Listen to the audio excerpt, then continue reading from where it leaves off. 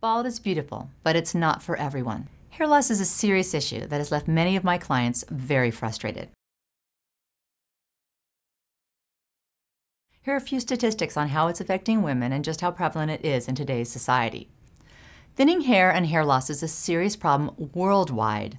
1 in 2 women will experience excess hair shedding or subclinical hair loss at some point in their life, and the incidences are increasing. New research suggests that over 6 million women suffer from excess shedding and thinning in the United Kingdom. 54% of people said that their hair loss makes them feel self-conscious, 42% said that it made them feel less attractive, while 29% said it made them feel emotional.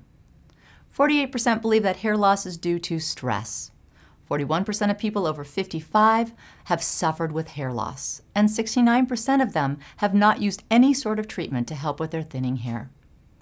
Unlike hair loss in men, female hair loss is commonly seen at any age and may not have the obvious hereditary association, and also may not occur in a recognizable female pattern alopecia or diffuse thinning over the top of the scalp. So let's start by exploring the hair growth cycle and causes of hair loss.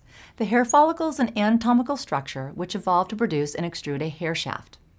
Human hair growth is a continuous cyclic pattern of growth and rest, known as the hair growth cycle.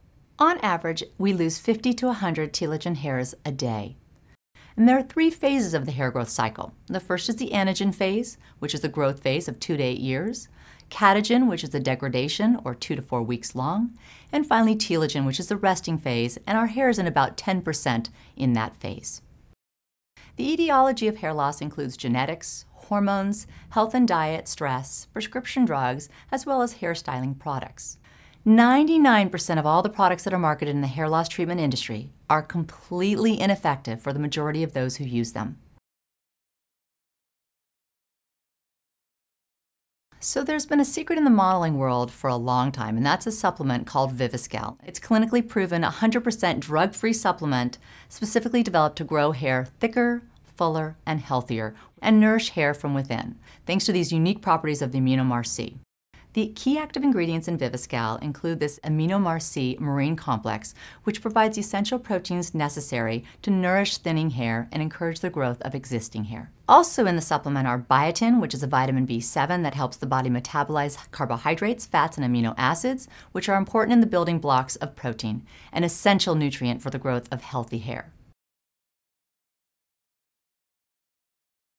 So now let's talk about the trial that was performed by Steve and Associates, and it's actually the largest trial of a drug-free supplement where 96 patients were enrolled in this study. This was a double-blind, placebo-controlled clinical study evaluating the effects of Viviscal oral supplement when used by females with self-perceived thinning hair.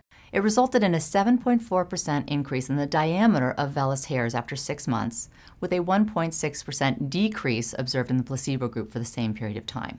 There was also an 18.3% reduction in hair shedding after 3 months. I recently presented a clinical trial on Viviscal that I published in the Journal of Clinical and Aesthetic Dermatology. My study was on 15 patients, 10 were on the active and 5 on the placebo. And the results of the daily administration of Viviscal significantly increased hair growth after 90 and 180 days.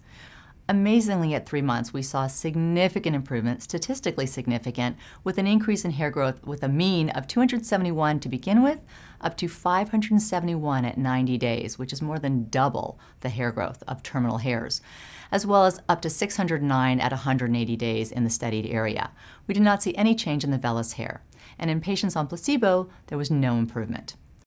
In addition to the objective measurement of increased hair growth, significantly more women treated with the study supplement reported perceived improvements in overall hair volume, hair shine, as well as thickness and scalp coverage as early as 3 months. We even had twins in the study, one on active and one on placebo, and at the end of the study you could tell which one was on which. And the one that was on the placebo said, "I need to get some of the supplement and look as good as my sister does." We were extremely excited by these results, and in our practice today, our patients love the product. We have very happy patients with before and after pictures that we take for them at the 3 and 6 months, and they just see amazing results. We are very, very excited about this product.